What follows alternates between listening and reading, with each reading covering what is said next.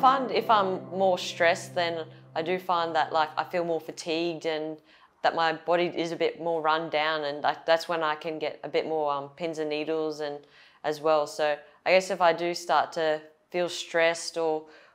because cricket's very high adrenaline, to make sure that when I go back to my room or if I'm in my bedroom, just to make sure that I actually have a bit of me time of just chilling out, if that's as bad as it is scrolling through social media or just on my laptop playing a few games, or just something just to switch my mind and just calm myself and make sure my body's recharging for what's ahead for the next day.